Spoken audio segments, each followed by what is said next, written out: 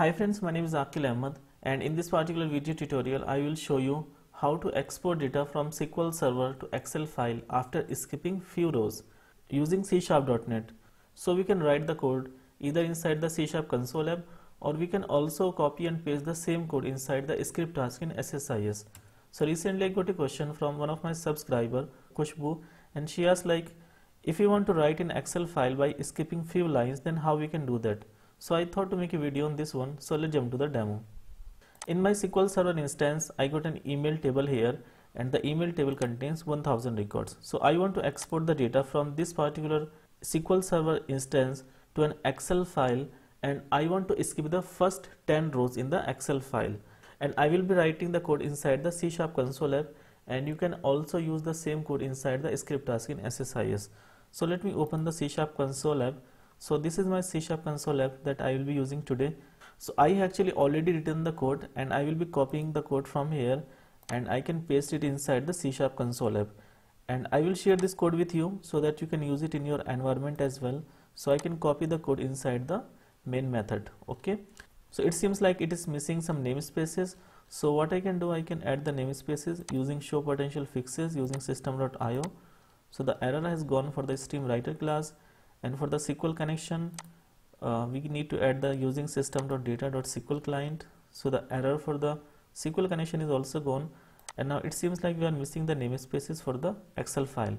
So to add a reference to the Excel file, we need to add a reference here. So I can click on add reference, and if you click on the com component, then here you can type Excel. So there is a library, Microsoft Excel 16.0 object library. So I can just check this one, and I can click on OK, so that the reference to the Microsoft.office.interop.excel can be added here.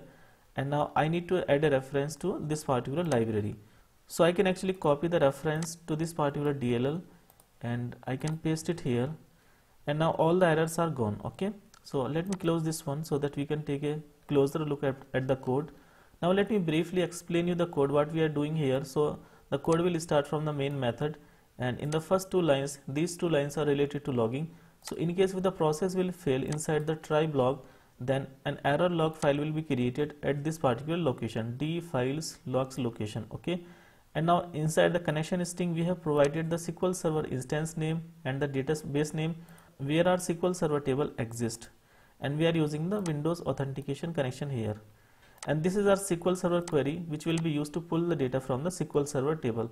So you can pull the data from multiple tables as well, like you can join the tables together and you can pull the data. And this is the Excel file path to which we will be exporting the data to. So in case if you want to export the data to another file, then you can also export the data to another file. And I think before writing the data to the Excel file, we can check like if file.exist and the file path. So if file exists, then delete the file. So file.delete. Okay, it will make sure that the file will be recreated every time the process will run. Okay, and now what we are doing here, we are making a connection to the SQL Server instance. Here we are opening the connection using the SQL command to connect to the database using a SQL query, and here we are using the SQL data reader to read the data from the SQL Server instance. And here we have created few instances of the Excel. And now because we want to skip the first 10 rows from the Excel file, thus we need to provide a value 10 plus 1 means 11. So if you want to skip the 20 rows, then you can provide a value 21 here. Okay, so here we are adding the headers to the 11th row, and then from the 12th row we are adding the actual data to the Excel file, and then we are saving the Excel file, closing this Excel sheet. And in case any error will occur, then the control will move to the catch block, and it will create an error log underscore current date time.log file, and it will write the exception method to the error log file. So this is the code that will be executed here. I think I added one extra bracket here, so I can remove this one. Yeah, so this is working fine now.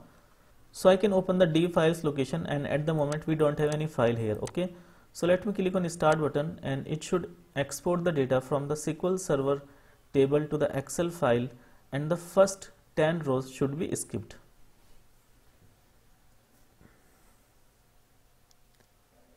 So the process ran fine, and I can go back to the d files location now. So an Excel file has been created, and let me open this particular Excel file.